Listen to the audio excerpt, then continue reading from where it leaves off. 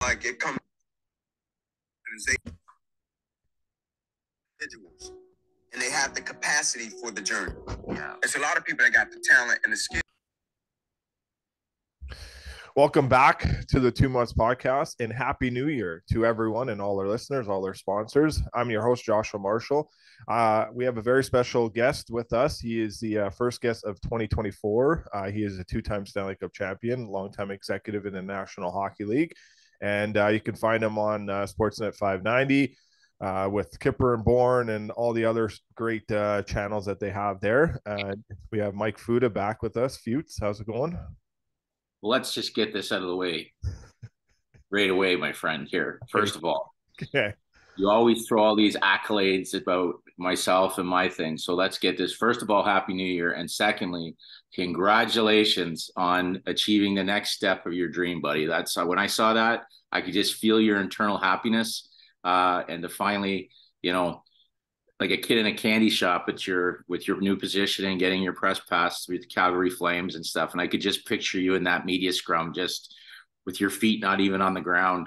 Yeah, it was Good for you, bud. I remember I got in trouble in Calgary.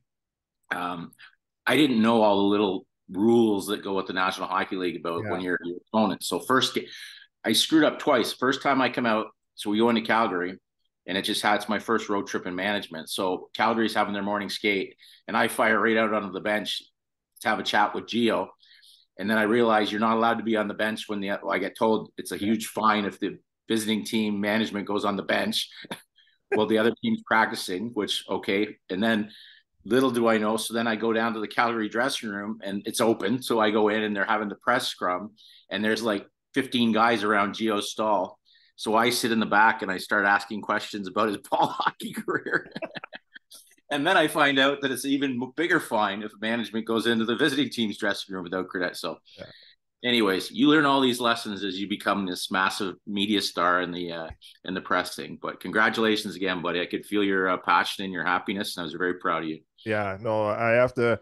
I know I didn't, so I apologize. I didn't tag you in the tweet, but at the end of the day, Futes, if anyone out of all these people I've got to know through the circuit of the hockey community, huge stick taps for you for showing belief in me because not only in that terms of feeling comfortable come on this podcast and talk to me, you set us up with like the Trevor Lewis's and the Justin Williams and the Tyler Toffoli's and the Milan Lucic's, all these guys. These are the Rolodexes that you've helped us out in gaining credibility. So I appreciate all the efforts you've done there for us. My pleasure. It's well worth it. Yeah, no, I don't know what that meant. Luch and I were one of your, or sorry, Biss. And then Biz too. We had Biz that was as we ever. I'm going to take credit for that massive rating. Yes. Yeah, that was. I'm sure there were people that were actually tuning in for Biss. But I think you added a great component to it for sure. But yeah, it was. There was a lot of emotions to it. The thing was, this was a possibility last year. I could not find it in me at all to get into that situation. I don't know. I had no confidence. Didn't have the courage to do it. The Flames have been like amazing to me in the last 3-4 years. Like I cannot thank Peter Hanlon and Sean Kelso and the rest of that staff. And obviously, Tree better than I do, but I've had one dealing in my entire life with Brad Tree Living, and it was a moment of empathy and compassion and everything he's done for me. And he's off to bigger and better things right now with the Leafs. He's got a bigger thing to take care of. Not that he didn't have a big thing to take care of in Calgary, but Calgary to Toronto is a different animal in its own right. But yeah, it was pretty sweet, and just kind of chatting with some of the media horde there and stuff like that. They're all very nice, very easygoing. Emotional, because Christmas morning was not the best, and obviously December 23rd is a tough day for me. It's the anniversary of my dad's passing, and then I got some real bad news on Christmas morning, and so I've had a rough go. And the unfortunate part is this was a great opportunity for me, and I haven't been able to share it with someone that I love the most. And hopefully, I know that person listens to this podcast, so maybe in the way that this is the way I can share how it is, but yeah, so love that person with my entire heart, and yeah, so we'll enjoy this journey though, Foots. It was pretty cool, and obviously I'll be back there, and had a really good chat with Michael Backlund last night on doing some things with him in the near future. So the possibility for new opportunities is there. Win or lose. The Flames won, so that was good. It was a tough one. We ended up they were up pretty good there. They came back. I think they're up 4-2. And we got in the elevator, and like the Flyers healthy scratches kind of guys like Mark Stahl gets in the elevator with us, and we're like, so yeah, we're kind of going down the elevator because we have to go get ready to do the post game press conference and stuff like that. And so we're all kind of just watching by the TV when we got down to see what was going on because it was like nail biting. But yeah, the Flames ended up pulling it off 4-3. It was a good game. I don't know how much of the Flames you've saw lately, but we can talk about that real quick. Obviously, there was a bit of a Bronx cheer when Markstrom made the save the last two games. He allowed the first shot of the game in, and so when he made a save, the fans kind of gave him a good old cheer. But he played really good. Nazem Kadri played good. I thought Jonathan Huberdeau looked very more engaged, back to where he should be, and I got to see him a lot in Florida. And that was kind of nice to see. And Dennis Gilbert had an amazing game, and Mangiapane had 3 assists. So there was a lot of great wins all the way around. But from what you've seen from afar, your thoughts on the recent play of the Calgary Flames? They're still out of a playoff picture, but they got a big road trip here coming up. Just, you know what? It's hard to say. I mean, obviously, everybody with what went on with Daryl last year, everybody was like, "Well, where do you see this group this year with this? With all the pressure gone with the coach, and if it wasn't for Markstrom early, they would have been in big trouble. Yeah, really in big trouble. And it's a tough one. There's a lot of, obviously Craig's, it's his first kick the can as a general manager, and he's probably got some thoughts and feelings. And then you go through that whole period in the off season that whether, your top guys really do want to stay, and it's such a great hockey city. But it's there's just so many moving pieces there with all those UFAs. And I think that seeing the lack of production on a consistent basis, that you've really got to start looking at the opportunity to move some of these pieces out and start with some fresh looks. And I don't think really there's anybody. There's a couple guys you want to keep it. I mean, it's almost like it's that point. Some guys are very difficult to trade with their contracts and stuff, but I'd be looking under every rock possible to see if there's a deal possible with the Montreal Canadiens for Huberdeau. I'd be looking at, obviously you've got these UFAs, like I think Blake Hanifin's a UFA. I mean, Zadorov, they've already moved on from. Hanev's an F. Hanev for me is the one that. Lindholm too. Yeah, Lindholm, another great player. But the hard part is the teams that are looking for these pieces are so up against the salary cap. And from what I've heard, and rightfully so, Craig is asking for like everybody has this big thing about Toronto and Calgary. There's a match made in heaven with regards to players that obviously Brad would know really well and who he covets. But I got to think that the Calgary Flames, that's probably their least likely dance partner, because you just don't. There's always that friction of, if you're Craig, do you really want to possibly lose a trade or make your ex-general manager in another Canadian hockey market get his wishes? I mean, I would think that the price is probably got an extra cherry on top if you're talking to the Toronto Maple Leafs about one of those prospects. And again, and I get back, and I'm going to pat the Los Angeles Kings, and it's not, I mean, I haven't been there for quite a while, but I know when I was there, one of the things I took great pride in was really on top of the great players we had and that we were really home built, was the ability to put a lot of, just fill the shelves with prospects, and not just your high level guys, your first rounders. Like we had like 6 or 7 guys we took in the 6th or 7th round that have played over 500 games in the league. Like Matty Roy's doing it now. Even there's some guys that we didn't think we kind of thought we missed on, like Mikey Eismont and Johnny Brodzinski, that are finding homes in other places. So to be able to do that, and then Mark Yannetti completely and his staff have continued to do it. And you start to look what you can do and what you can add when you get a guy like Faber. right? Who Yep. this guy's potential rookie of the year candidate. And I mean, they move him and they bring in a guy like Fiala, right? In favor of being anybody's, he's got a chance to be a legitimate number one, which is not, it's kind of unheard of anymore having a number one. And then you know, whether you like the trade or you don't like the trade, it probably has worked out for both. I mean, Dubois is not really, you know, I mean, as a third line center, you're just going crazy. You're happy, but he's not really playing up to his standards. But I mean, Gabe Vilardi, you know, Alex Iafallo, Casper Capri, you've got all that draft arsenal and all those extra assets that you can turn into a bona fide NHL player. And they still, like, you look at that team, how hard they are to play against. They're probably a little concerned about the structure, their goaltending, as far as, you know, is Cam Talbot the guy, is Phoenix Copley the guy? But I mean, you look on their back end and you talk about right shot defensemen, and then it allows them to go out and get a guy like Gavrikov that's a perfect fit, you know, but their best prospect isn't even on the team. Yeah. Grant Clark is playing like this guy's going to be a star. And I mean, these guys they're not even able to make the team yet. So you see a team like that, and then you, again, respectfully, you go to Calgary. And I mean, I know last year Darryl really put up a wall with regards to guys like Phillips and Pelletier and Wolf coming up, because he didn't see them as legitimate NHL prospects. And when you have that issue, it's hard if you don't believe in you. I mean, other teams, you've got to have a dance partner that loves you. Everybody loves their own prospects. That's another problem. Yeah. And then sometimes the other teams don't feel as strongly about what you have in your holster to deal.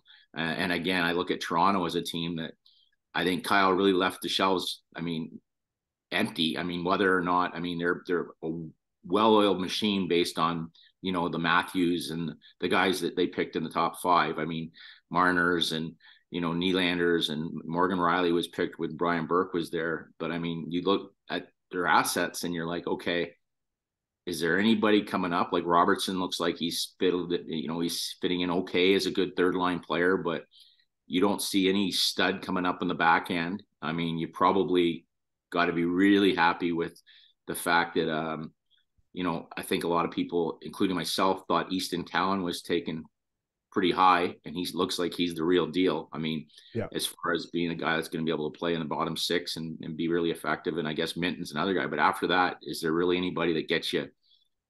Like, if you're trying to deal on the Leafs side of things, that you've got to move out salary. You're probably looking now at thinking the one part you were really excited about was Samsonov coming in for another year after the year he had, and now he's gone. You know, he went full Jack Campbell, and it's like the mental side of things took over, and the puck it looks like the size of a pea getting shot at him. Yeah. With his confidence gone. And that's a tough thing. That's a problem in Toronto that you just didn't expect to see, was that kind of goaltending. And then you get all excited that Wall's starting to look good, and then he blows his knee out. So I don't even know the guy, Hildeby or whatever the guy's name is. They called some guy up, but it couldn't. Dennis Hildeby. I had to Google him. So he's had good numbers last year, and his numbers are pretty good this year. So and you never know with something like that. It just happens. It's like we talk about. It's like right now what's going on in the NFL. You're like, you got to look at who's quarterbacking for this team today, and then all of a sudden they go on these little runs, and it reminds me very much of these goalies that somehow come in and, you know, Copley did it last year. I mean, obviously it caught up with him a bit this year, but I mean, you come in and you're like looking at this guy, like, this guy couldn't play for Arizona or whatever, and he's like 14-2. Yeah, it's a lot to do with the structure that your team has. So it'll be interesting. The hardest part doing it in Toronto, like, it's one thing to do it on a team like, you know, you see the kid Kochichev that's doing it coming in Carolina, because they're such a structured defensive team. You would think that, you know, like teams like that have those great blue lines, like Aiden Hill can go in Vegas, and these guys can go in Vegas because they're such an incredible defensive core. And then you look at a team like Toronto that, I mean, obviously I don't think they're thrilled with their back end and the balance they have there. So having a goalie that makes the saves that count matters incredibly huge when you don't have a great defensive core. Yeah, it would be interesting to see. Like, obviously, I think Tanev would be the guy Tree would want. That would 100%. That would solidify what he needs on the back end, and then, you're probably a little bit more your confidence in going forward. I'd almost overpay for Tanev if I was Toronto, because I mean, obviously you could re-sign him is what you're going to re-sign him, right? Yeah. If you're comfortable with that, then it's well, you just can't do it for a rental. No. So as long as he knows it, he can get him done for an extension. Maybe it's a 2-year extension or a 3. I'd be going crazy. I'd be going after Markstrom and Tanev, and I'd give up any assets they wanted, because you've got to again. And I had this disagreement, not so much a disagreement, but you could have these guys for a long time, whether they sign back Nylander and stuff like that. Yeah, there still is a window where, Mark Giordano's only going to be Mark Giordano for a couple more years. He's still got to be careful with his minutes and stuff like that. But you've got some older players that, on top of the great young ones, I mean, it seem like they've been around forever, the Matthews and the Mars. You got to capitalize on this window where they're all there for sure. Like, you don't know what Mitch Marner's going to ask for in his next deal. I mean, you're hoping you can get Nylander signed, but there's a window where these guys are in their prime, and you've got questions on the back end and questions in goal, which is not a good mix. So to overpay, whether even financially it could work, you'd obviously have to bring in like a Markstrom or a Tanev, that you've taken away those question marks at such key areas while your top young guys are still in their prime. It's critical. I mean, I was always that way. I know that's how Drew Doughty was so frustrated that, and Cope, like 3 or 4 of their top years of their prime was rebuilding, right? And that's a tough thing when you've got superstars. And in fairness, good on LA, because they're back in NHL Stanley Cup contendership, and Doughty and Kopitar still looks like studs. But you got to be really careful about burning out your top guys' best years with holes everywhere. They can't beat the Oilers right now, though, Futa. What's your thought process on that? It was another game where the Kings dominated to start, and then the Oilers ended up finding a way to pull that one out. I know it's a shootout, so you've got elite players like that. I mean, like you could say that was a bad goal, or you can just say, oh my God, McDavid, like he drops his shoulder for 2 seconds, and all of a sudden, the water bottle's off the top of the net. So when you've got, I don't look at it like, I think this LA team would give this Oilers team fits in a playoff series. In one game, anything can happen. But when you've got 2 players, I mean, there's more than 2 players, but when Draisaitl and McDavid are going, it kind of makes, it doesn't matter who's on the other side to a certain extent when they've got it going. As long as you've got a semblance of, like, I thought Edmonton played one of their more structured games, and the goaltending didn't kill them.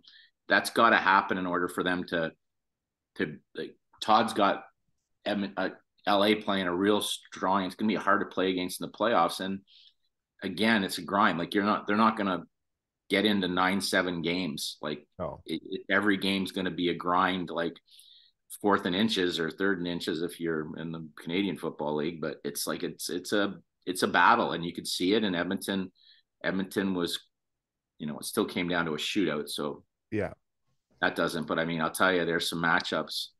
And even if you look at some of the teams that are on the outside looking in, like Vegas is going through a tough spot, but you got to think they really haven't had a chance. They haven't even filled their full roster yet. I mean, you think about these teams that are, wow, we're missing this guy. And I mean, there's big pieces that have been out of the Vegas lineup all year long. Like, I mean, I think Theodore's out now, but if they get healthy, they're going to be tough. But then you're starting to see teams like Seattle, when you look at who's below the cut line, starting to play better hockey. Edmonton, everybody's just kind of waiting for that. They quietly just keep creeping up. Like, I don't think there's too many people that expect them to be on the outside looking in, but you've got to take a team and go, okay, who's coming back to the pack? And I mean, obviously it's an easy thing to say Arizona, but I mean, they've been consistent, and you never know. There's a team that lightning in a bottle, but if anybody has the assets and the cap space to do something to get better at the trade deadline, it's a team like that. If they want to give up some of that draft capital, and they do have an opportunity to get better, and it'll be interesting. I just am amazed. And in the East, you look and you still see teams like I'm wondering how some teams are still where they are. I love the work ethic on Philly. I guess, as Tortorella says, we're not very good, but we have balls. Yeah. Yeah. Thanks, Torts. That's great. Way to break your team down into balls. But it'll be interesting. Pittsburgh for me is like the one that I look at and go. And there's part of me when I look at what the Leafs are left, that I don't really want to get too many party horns out for Kyle to have success with Pittsburgh, but it is what it is. I mean, that team, when you see them below the cut line, the way Crosby's playing, that one's tough to fathom as well. Yeah. It's very interesting for sure. So, yeah, I don't know where things go with the Penguins. They're going to have to do some kind of work, and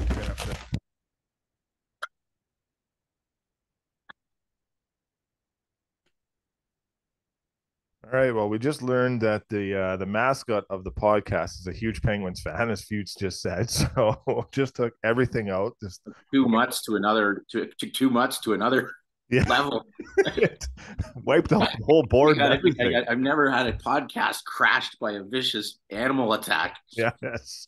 He dropped his toy and he didn't know which way to go. Didn't know about Kyle Dubas and the Pittsburgh Penguins like that. Yeah, exactly. Well, the Bruno boy will make sure that never happens again. So, but yeah, we'll see what happens with the Penguins for sure. There's a lot there. You covered a lot and a lot of things. One of the things, we'll go to the New Jersey Devils here. We'll kind of talk about their situation, but before we get there, let's talk about Tyler Toffoli. He's got 15 goals on the year. He's on pace to, surpass what he had last year. He's having an amazing year with the Devils. And he was here December 10th, and he got to meet young Ilya again, and just a really good moment for both those, for Tyler and young Ilya. But when you met Tyler, Futs, did you kind of see a lot of this in his demeanor? Like, from what I understand, the family's really good people. So it's not shocking, but he kind of takes the time out of his schedule to come up, have a conversation, sign some autographs, take some pictures.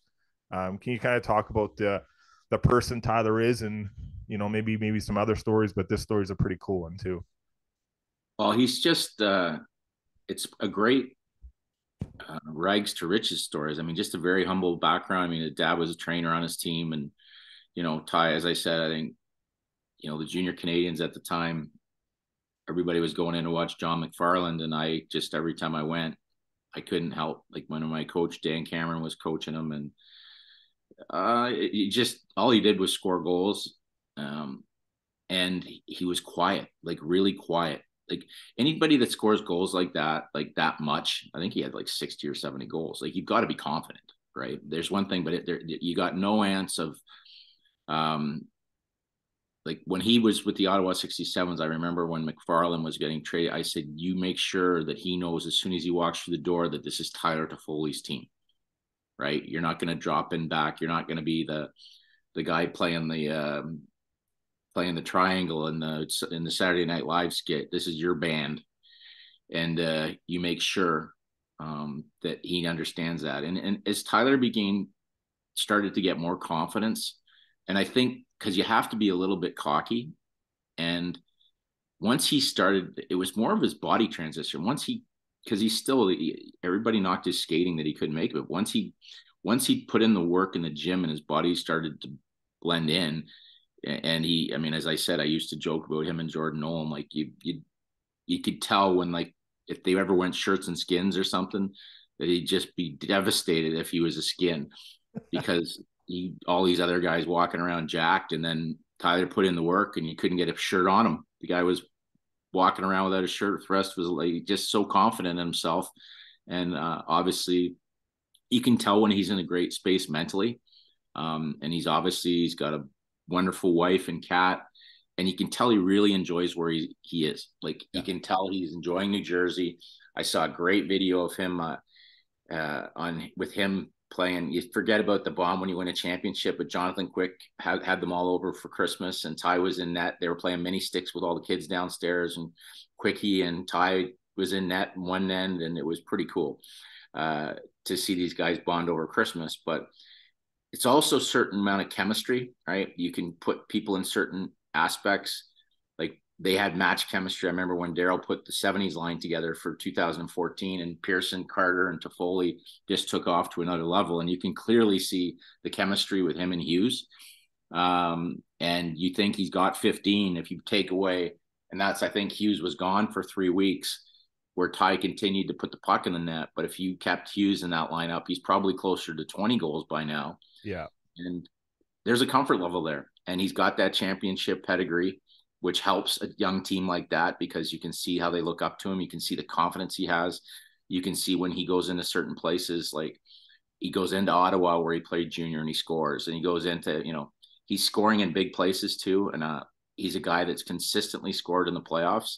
But again, you look at a team that's just chomping at the bit to get over that line and be competitive, and they've got, you never know what's coming out of the net every night, right? So for me, New Jersey, until they get a goaltender that they can count on every night, it's going to be everybody left scratching their heads about how good they could possibly be. Would you pay the assets to go get John Gibson out of Anaheim to bring 100%?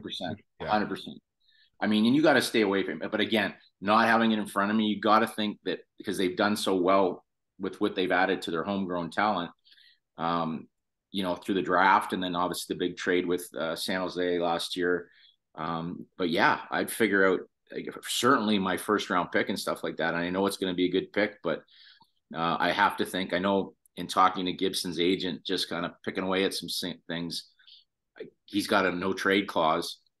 But I got to think, playing in an American market, close to New York on a team that's up and coming would be huge for him. So that would be the guy I would target without question. And I think he would be the guy that immediately puts people on that, wow, I don't want to play New Jersey. And again, I think that thrusts them into that above the cut line. And then you just don't want to play a team like that in the playoffs. I think Gibson in the right situation still has enough left in the tank to do what he was doing to teams like us in LA, driving us fits in the playoffs and stuff like that. So, and I think it's a great fit because I think Anaheim is still, again, you've got John Gibson with probably 2 or 3 more great years left on a team that's rebuilding. So I think they've got a young goaltender in Anaheim too that seems to be the real deal. So it's not like still Skull. Yeah, it's not like they're leaving the asset bank completely. No, Jeff Glass, a good friend of ours, goalie coach with the San Diego Gall. He's done a good job with Lucas in getting him to NHL ready. So great job for Glasser there and Lucas as well. And yeah, Gibson just had him and his wife just had I think their second child. So those things usually do play in a factor if there is a trade maybe, but we'll see where that's at down the road. But yeah, it's, and I don't know, Lindy Ruff's job. I know there's been some conversation that he could be on the hot seat, but I do think that he somewhat survives this because I don't think it's all on him. And I do think Fitzgerald kind of would really understand that too from a guy that's played.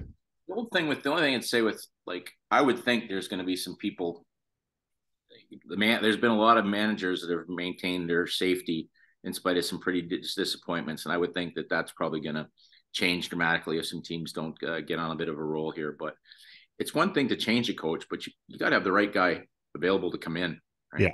Well, they got Greener on the bench, right? So Travis Green. Well, there's a perfect example of a guy that's ready to roll. So yeah. So if there was a case to be made on a switch there, that would be the guy they are probably in there because he's not in there as an assistant coach. He's there as an associate coach, which is still might be the same situation. But Team Canada feuds, big upset loss here. Czechia takes them out. We'll move over to some junior hair talk and go some scouting conversations. But just not a tournament that they looked really their best at. They looked like they had some moments of great flash, but over the years, Canada's pulled out some of these wins where maybe they shouldn't have won, and today's a day where maybe they should have won, but they didn't win, and the bounce went the other way. Czechia beats them 3-2, a big upset. Where are you at here? I don't think we need a summit. I think we're okay, but just one of those things that maybe these other countries are now just kind of catching up slowly, and it's healthy for the tournament to have stuff like this too. Probably not for I would think so. I mean, I saw the highlights. Again, I love the World Juniors. I mean, it's the first time in age. I mean, because usually in my 26 is when my holidays end and I'm flying wherever the World Juniors are. And I obviously a huge fan of it. I watch it. But I think you just nailed it. I mean, you watch some of these games against some of these teams like a Germany or teams that used to be just easy cakewalks, and the sport is really, you just look at the top scores in the National Hockey League. It's not just a Canadian dominated sport anymore. And when it comes down to inches, anything like that can happen. I mean, you run into a hot goaltender. I mean, it wasn't like they were, hemmed into their zone or anything. I mean, the thing, you watch that puck hit a stick, I think maybe 2 sticks and then an inside post before it goes in. That's a tough one. And I mean, I just think there's so much expectations, and rightfully so, because, we are, it's like when we talk about that next, we can't wait to have Canada play against the US and the next best on best. And everybody has their fun putting together the lineups, and there's always somebody that's left off a team that you kind of shake your head. And it doesn't mean they're all going to be the best NHL players either. I mean, it's hilarious. Like, look, you talked about Toff. I mean, yeah. I mean, he got cut. I mean, there's a lot of great players that get cut from that team that go on to be great. They use it as a burn factor to go on to become great NHLers, and you don't want to see them ever fail. It was painful for me. It was more painful watching the parents and the crowd. Like, it was like, that was tough. Yeah, they all have, because you realize how much they care about their kids and stuff, and there is part of that. Sometimes they jump ahead too, because they've seen in the past when the cameras are on and the kids win the gold, and they're going to get their moment in the sun as well, because everything that happens, they immediately pan to the kid's family. So, I mean, to go to Rousseau's family after something like that, to me, is a bit, I mean, they got to do it, but come on.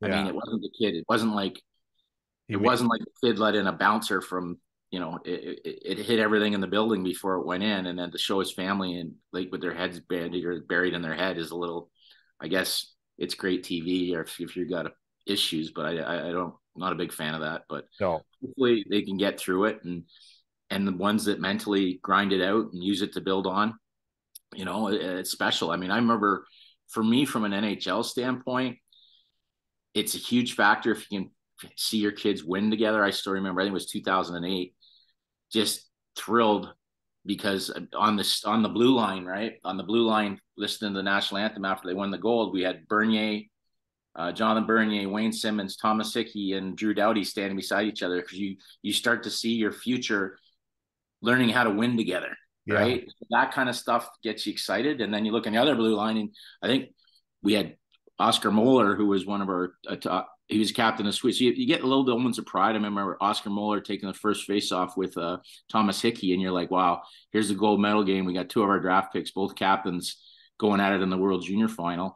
I mean, Thomas Hickey ended up playing. I mean, Thomas is doing a great job on TV, but he almost played 1,000, but it looked like a massive, people were booing when we took him at the, and in fairness, probably went a little bit high, but what a great career and what a great kid. But yeah, I think that's part of it. When you see your guys win at that level, and then you see the great ones that, when you see like, I coached the 85 group. So I had like Richards and Carter, Perry. I mean, we were ridiculous. I had Biss was my best defenseman. That was probably problematic. Yeah, we talked about that on that episode. Yeah. But he doesn't find that a problem. But anyways, but you think, and then you look at that, how could you not win? That was one of those team candidate. And then you look at, because Phaneuf, Seabrook, they were all defensemen from the Western team. But when you put them all together in that team that played in Grand Forks, and throw Sidney Crosby into the mix and Bergeron, you're like, okay. Here we I go. look at that team and I just go, wow, like, not even close. Like, as far as a team that it's not just they graduated, but when they go back and look at, okay, well, he won a World Juniors, and then he won a couple Olympic golds, and then he's won a couple Stanley Cups and a couple it's like all of them. They were like such incredibly gifted careers, and it all started, winning together, that group. Yeah. So it's pretty cool stuff. Great stories. But again, you never like to see, I mean, probably the people I feel most sorry for are the TSN staff. Yeah. I was just, I'll tell you, I'm not, I won't be getting up at 6:30 to watch the Finns in Latvia or whoever else is battling for. I think our friend O-Dog is off the hook now. So oh my God. How yeah, about he was only doing Gord Miller, who's a good friend, and Mike Johnson, who's known as for calling his golden goals. He's probably he'll have trouble getting the pipes ready for the next round of action in the semis. Yeah. So James Duthie, Cheryl Pounder, and also Bob McKenzie will take over the panel duties. I don't know how many dealings you had with Dennis Bayak through your travels of the NHL, but just now he just finished his last game calling. He is now retired. He just called the USA Latvia game. Just kind of I would say a very iconic, like very legendary voice in hockey. Yeah, 100%. There's certain guys that you hear their voice and you immediately think, whether it's like for me, like with Chris Cuthbert's my personal favorite, right? And I mean, I kind of get spoiled with Joe Bowen and Ralphie at the radio here and stuff like that with the Leafs, but there's just certain voices that are so iconic when it comes to, and as I said, there's so many great ones, but for me, when I hear Chris Cuthbert, it just, first of all, I don't know why I think CFL, which I'm not even like a big CFL guy, but I knew that voice was iconic there, and then hockey to another level. And now it's like, I think his son or something. I'm doing a thing on the fan with his son and Alish today. So, I mean, they're obviously, these people take great bloodlines coming along. I mean, Mackenzie's kid and stuff like that, but it's amazing. And I also think when we won in 2012 and 2000, I think Chris was like, we were something like 8 or 9-0 in games that he called. So we just knew as soon as I saw him walk in the building, I was like, okay, we're good. Yeah. And we had that. He knew because I told him what his record was when he called our games. But special guy, that's for sure. It's funny because Michael Bax and I were talking last night, and he goes, "What's the record now?" And my record in my last 60. We'll go back to the last 16 because I've seen him play a lot live. But my last 16 games watching Michael Bax play live, I'm 15-0-1. Wow. So that's an easy for me. And two, well, now you got a press pass, which you're fine, but Michael Backlund would just be handing his season tickets over to you. Yeah. Pretty much one thing I'm not an analytics guy, but that one's a pretty easy math assignment. Yeah. You should be in the building now. Yeah, we were kind of having a good laugh about that. And one thing I did learn, you can't be a fan in press row. So yeah, you have to be. I was doing a little tour around the Ontario Hockey League there, and I found the same thing. Like my buddy James Richmond closes Mississauga, and I was trying to keep because I'm not associated with a team. Every time Mississauga scored, I was kind of like fanning out, cheering for my buddy's team, and I realized that you can't do that. It's funny because I was sitting next to this is why I want to transition over to the scouting part, but I'll finish the story. Obviously, the one side was all media guys, and then I was in the last seat where all the scouts would start sitting. So I was sitting next to a scout, and then when Backlund scored, and I kind of cheered, he looked at me. He's like, "You can't do that up here." Like whispered it to me. I was like, "Yeah." Well, my two biggest, like I got that thing down more because I initially was like because you've got your they keep, especially in the playoffs, they always go to the management box, and if you're like, I don't want to ever be like when like Pierre Dorian and Kyle whistling, throwing water balls around like that. But you got to keep your natural emotions. But I will. And the two biggest for me, where I just couldn't control myself, and it was funny. Well, obviously the one because it ended the season, but were both scored by Alec Martinez.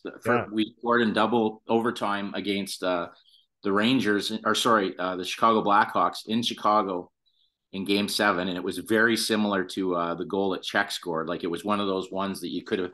It felt like a time warp. The puck as it traveled towards the net and found its way in.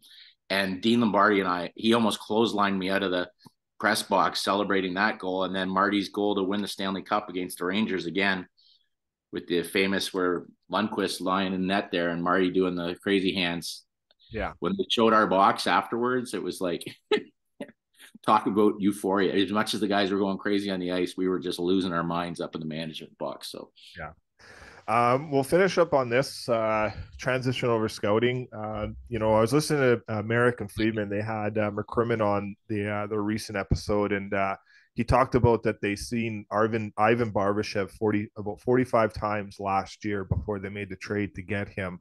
And the question was, Elliot is kind of hearing through, obviously he's the most connected guy in the industry, that teams are going to scale back scouting. And your kind of thought process on that, like McCrimmon said that that's not what his organization is going to do, but do you think in terms of what would that look like? Is that less viewings in person and just now we're always going to go to the video instead? Like, where are you at with scouting now in pro hockey, junior hockey, and what kind of were the things that you like to go and look for? What are the top 3 things that kind of trigger? Well, you can't. First of all, live viewings are critical. Yeah. Particularly at the amateur level. I think that, and I think pro scouts, and remind me to come back to pro scouts because I've got a craw to pick there. I just, you got to be real careful with this, just analytics video. You lose a lot of different things on the video. The quality of the video in certain places, and, you can go from looking like you're watching a pristine Steven Spielberg production to, you go to another one, it looks like your Blair Witch Project. So you're missing out on different things. You have to catch live viewings, but I'd be really scared about it at the amateur level. For me, meeting people and learning about the kids, you can see so much about, but I think that was one of the things that the kids that have made me look the best, or my organizations look the best, are kids that you just got to know, like you said, like Toffoli's and Wayne Simmons and Mark Giordano and Curtis McDermott.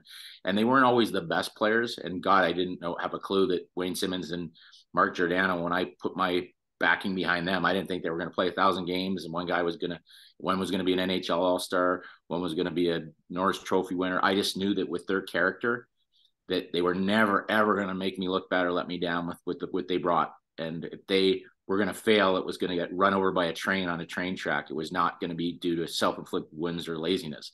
Yeah. And those are things you knew by getting to know people in person and being in front of them. Now my cry with pro scouting is, if it does happen, they're their own worst enemies.